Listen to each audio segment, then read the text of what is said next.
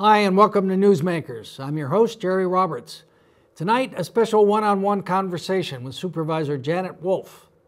After 12 years on the board, Supervisor Wolf has decided to step away from the wacky world of elective office and recently announced she will not seek another term. She joins us tonight to share some of her reflections on her experience in office, policy, political, and personal, and to offer some thoughts about what she sees down the road for Santa Barbara County. Janet, welcome, and thank you so much for coming. It's nice to be with you again. Born 1954, raised in Playa del Rey. You gave away my age. BS from, May 17. Well, okay, never mind. UCSB, master's from UCLA. You married your junior high school sweetheart, Harvey. 3 daughters. Moved to Santa Barbara in 1981, worked in vocational rehab.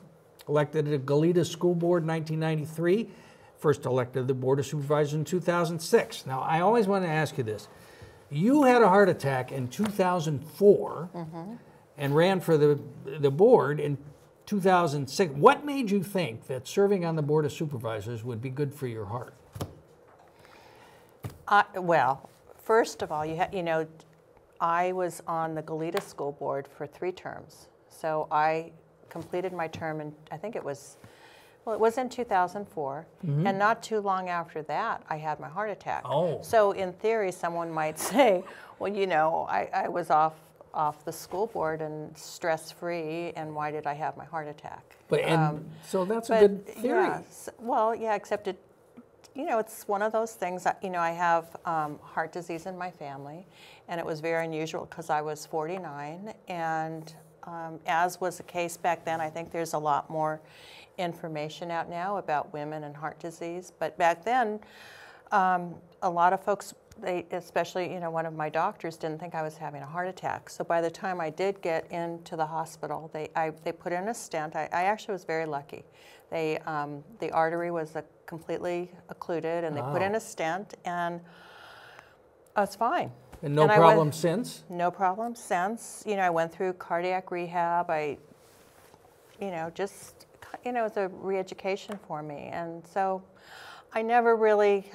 It didn't stop you. It didn't slow you down. No, it was not going to stop me. I had been thinking about running for supervisor. I really wanted to do it, and my recovery was really good. And I thought, I'm not going to let this stop me from running. Oh. So 12 years is a long time you've been on the board. You got elected before the iPhone was invented, before our recent series of wildfires. But we did have cell phones. We had those flip ones, before all these huge new state mandates for housing. What's the biggest change that you have seen in Santa Barbara in your time? What's changed since 12 years ago to now? What's different?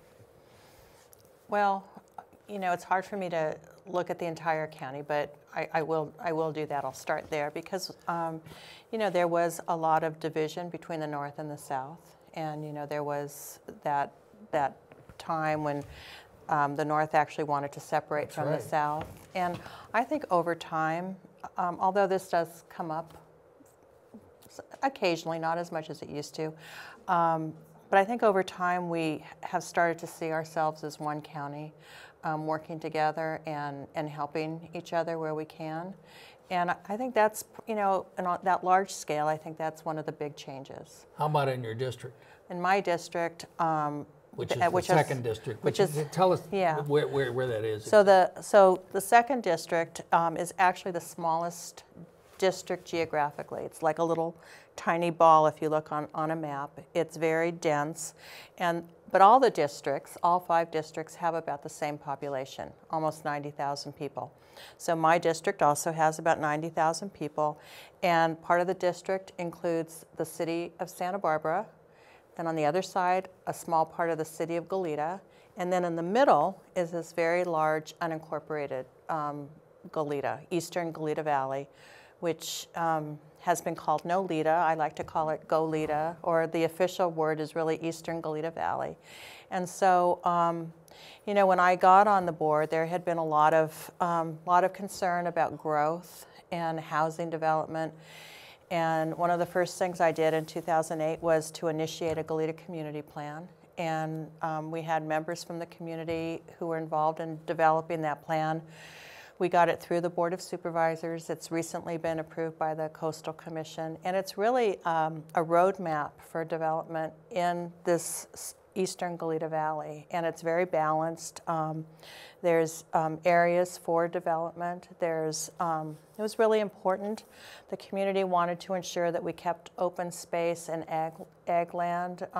We don't have very much when you're in this little, densely populated area. Right. So like around Hollister and up in Moore Mesa, I mean, there's some really important treasured spaces. And so that change would be that if those issues have not all been resolved, they have at least now have a platform where, that's right. where they can be We resolved. we have a roadmap of we changed some of the zoning up on Upper Hollister for mixed use, and not only in the lower portion but also in the mountainous areas up in the foothills. Yeah. We've included a focus on esh and watersheds, and so there's an environmental component as well. What do you think? I mean, the state obviously is being extremely aggressive. Sacramento is being extremely aggressive in pushing mandates for growth and more housing onto local government, and really trying to take a lot of the power and authority away from local government. What effect do you think that new raft of legislation would have on programs like the East Valley Community Plan? Yeah, I think it would uproot,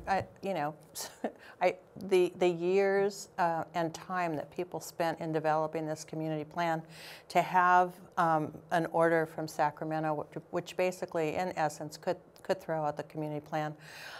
The county actually wrote a letter in opposition of the bill. It's his name, 54 from Wiener in San Francisco. Yes. So, because we actually like local control, and so yeah, it's always been a concern. Are you concerned about how that's going to play out, or do you think? Well, yeah, if that passes, I am concerned. I am concerned of what impact it would have. There's provisions in the bill, especially along transportation corridors that it would impact.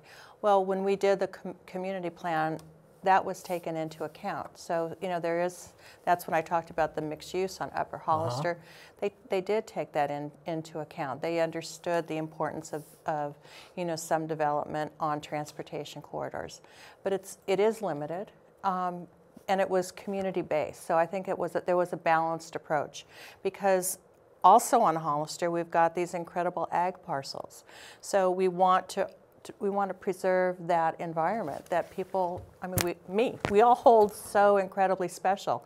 So I think there needs to be a balance. And someone in San Francisco, writing this legislation that will impact us locally, I just think it's really an affront to what I do, what the people who've donated their time and effort into our community plan. Well, if you look what happens, the power is in LA and it's in San Francisco, so their perspective on it is a very urban, high-density urban perspective. So yeah, why don't you just add 50,000 more units or something like that? So, well, I'm sorry you're not going to be around to fight against them for that. Well, I'll still be around to fight. I'll still be around to fight. So what's the one thing that you're most proud of, that you point to and say, that's something that benefits the community, that's going to outlast my time, that wouldn't have happened without me? What's the one thing?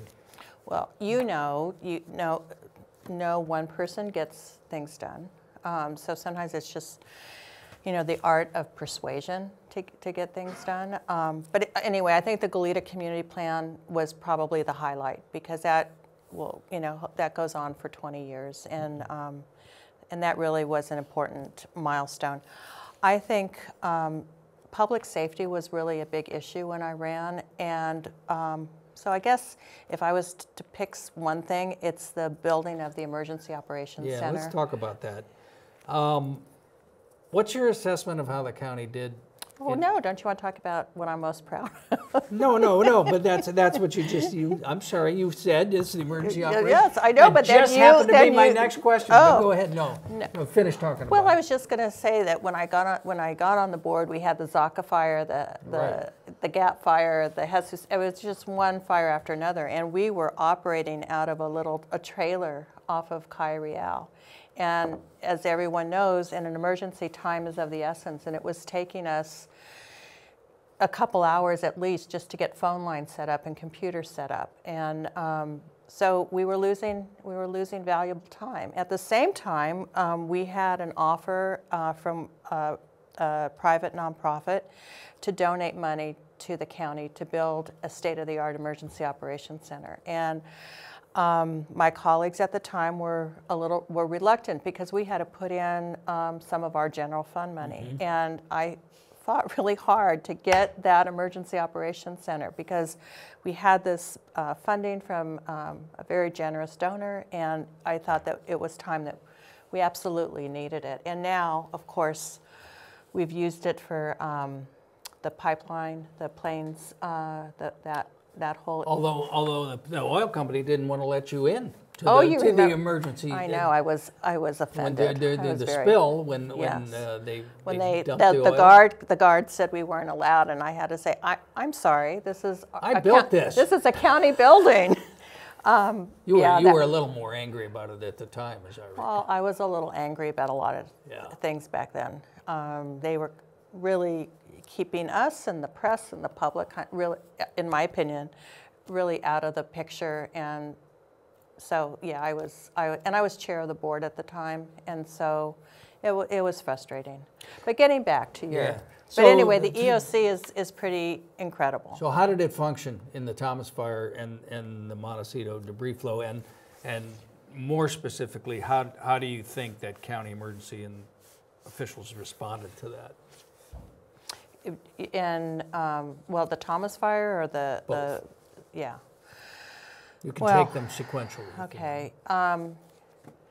Listen, you know, I have come to really respect the people in emergency services. They know much more than any of us, even though lots of times I like to think that I know more. But and I guess it's also, we lost our house in the Painted Cave fire, and I think it's really important when you're talking about a fire like the Thomas Fire that was moving so quickly, and the winds were so fast, and that they asked for the evacuation of folks. And I get that people were concerned that they had to evacuate, but I've always, and subsequently from our house, we've had to evacuate in 2 other fires, and I've always felt that these people who are making the decisions are doing it for the safety of the community.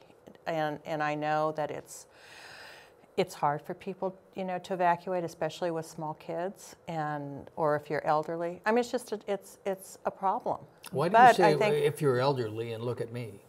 Why? I don't. But I think that the focus is, and always will be, the safety of the community. And I think with the mud, at least with the debris flow, and seeing the tragedy that emerged from that, it was heartbreaking. It was horrible, and for the people who went through it, and there were a lot of people that didn't want to leave because of that earlier evacuation. I understand. So do you think that the county, and specifically the sheriff, screwed up those evacuation warnings for the debris flow? For the debris flow? Yeah. No, you know, I wasn't there. I don't know what went into making their decisions. I obviously know that there's been criticism, but I'm not in a position to critique the decision making that they made. If I was in the room, then I would probably have more to say. In the old days, when we were in the trailer, I was in the room when they were making those decisions. But now it's a little bit different, and there's a lot of professionals who are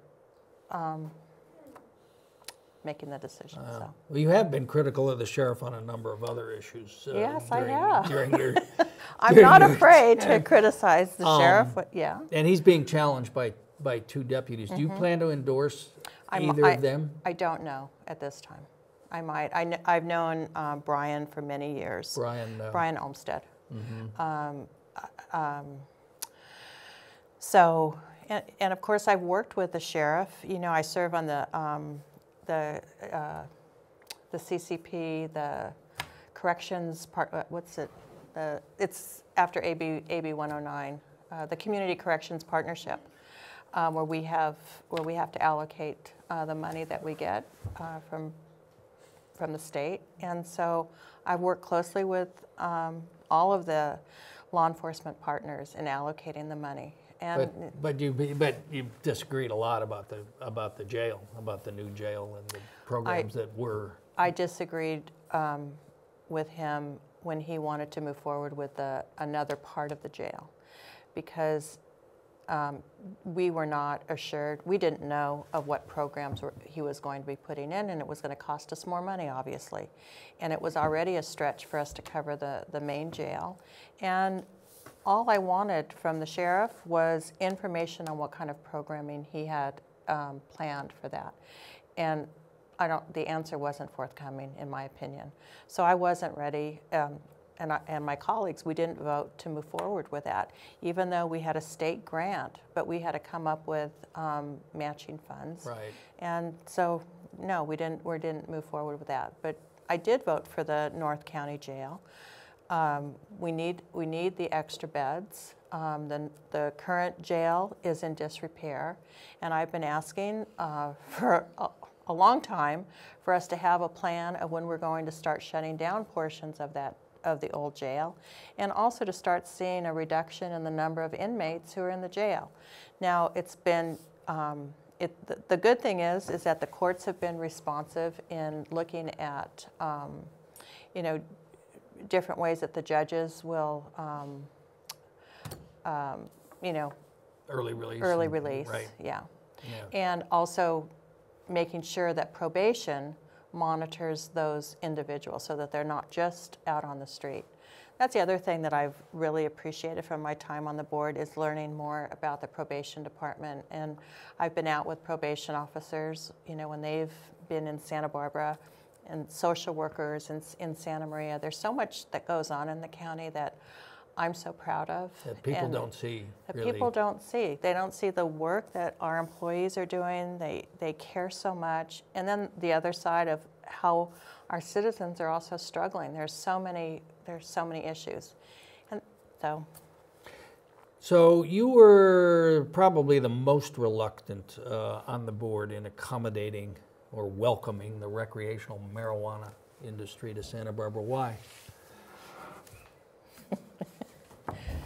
Well, let me put it this way. Did you used to get baked at UCSB or not? But, this is the thing about cannabis in Santa Barbara, and I was mostly concerned, as I'm sure you've heard from your reporters. I was really concerned about the process, because the implication of this huge land use proposal was going to have a big impact on our community. Sure. It's pumpkins or pot, on Hollister, and I thought that That's pretty good.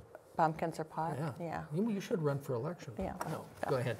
So it was the process that was really troubling to me. It didn't feel that it was open and transparent, and things were moving. It felt like behind closed doors, and on behalf of the industry. Yeah, the industry is very strong. It's a very strong industry, and so anyway, we are moving slowly. It's just been a painful process.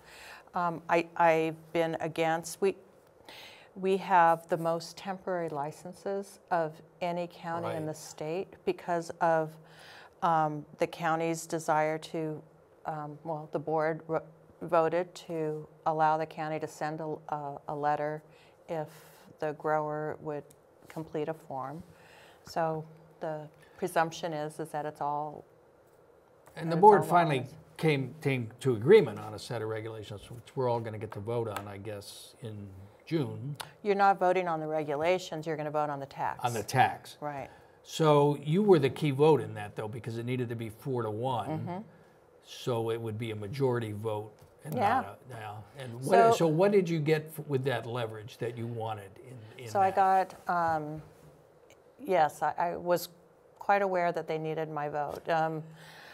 So I got some protections in the area in eastern Goleta Valley up, well, anywhere where there's an urban limit, where there's an urban boundary line, urban-rural boundary line.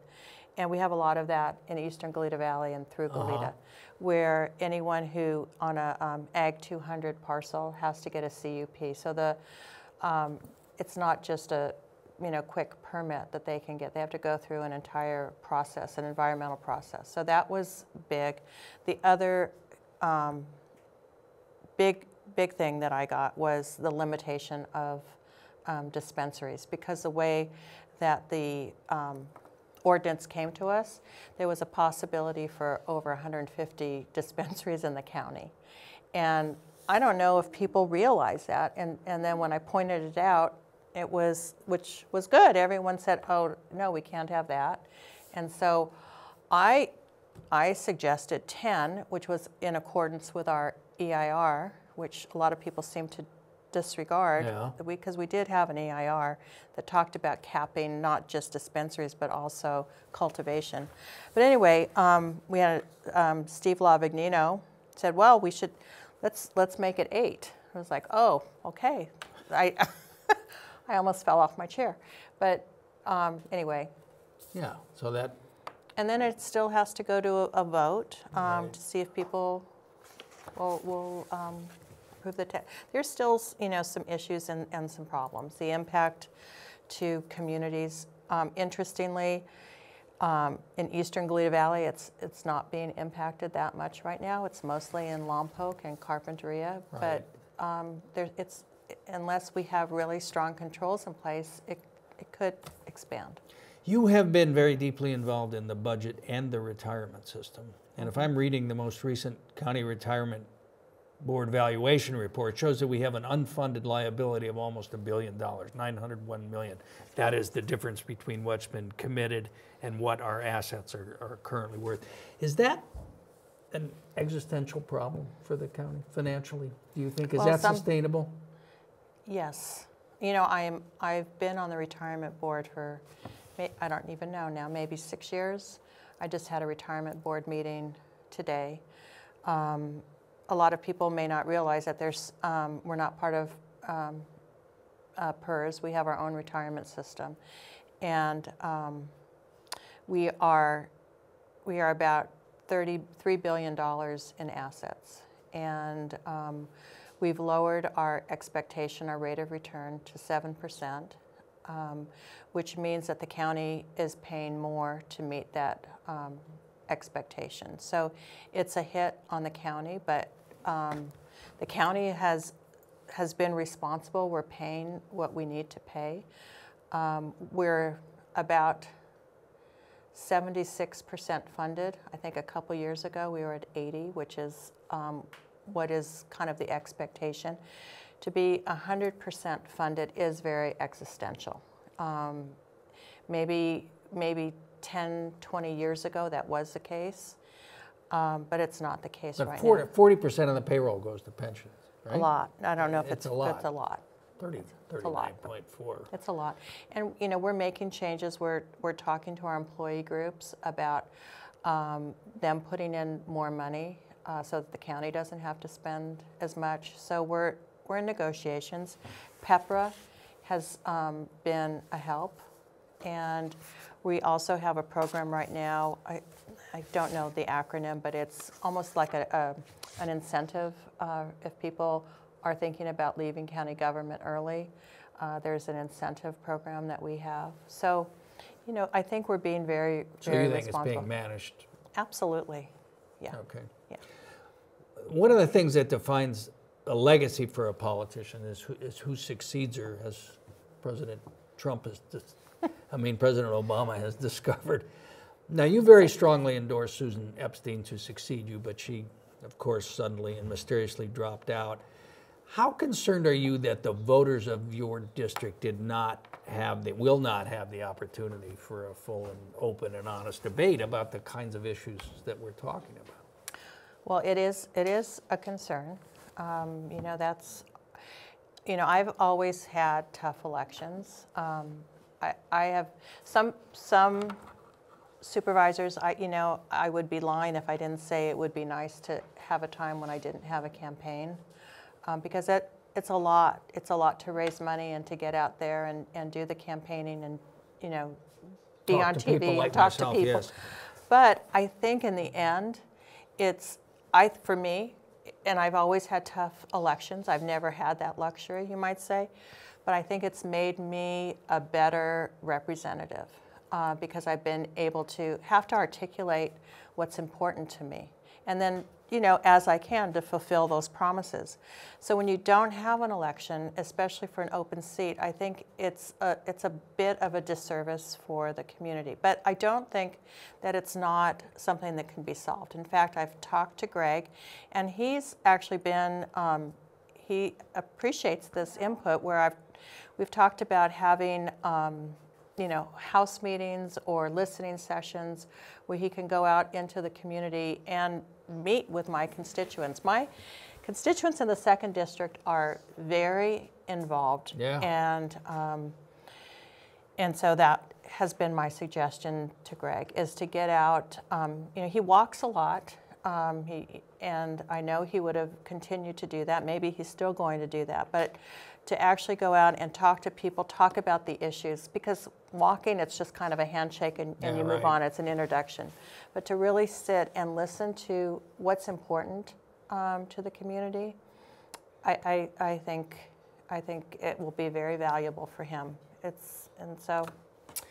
Well, thank you. Our time went so fast that we didn't get to a lot of stuff that I wanted to talk about. Maybe you'll come back. I will come back. We can do this again. So thank you, Supervisor Janet Wolf, both for being Thank here you. and for Always your so nice. years of community service. Thank I you. appreciate that. A quick programming note.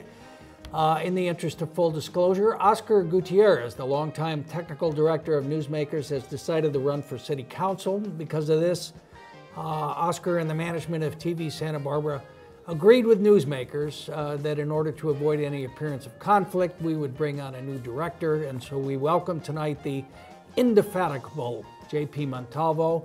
And thank you for watching, and please visit our website, newsmakerswithjr.com, and our YouTube channel, where you'll find an archive of past shows and special interviews. Thanks again to JP, to our crew, Ashay, Ken, Suzanne, Diane, Melissa, and as always, our top-ranking, high-powered, high-energy senior executive producer, Hap Freund. Good night. We'll see you next time on Newsmakers.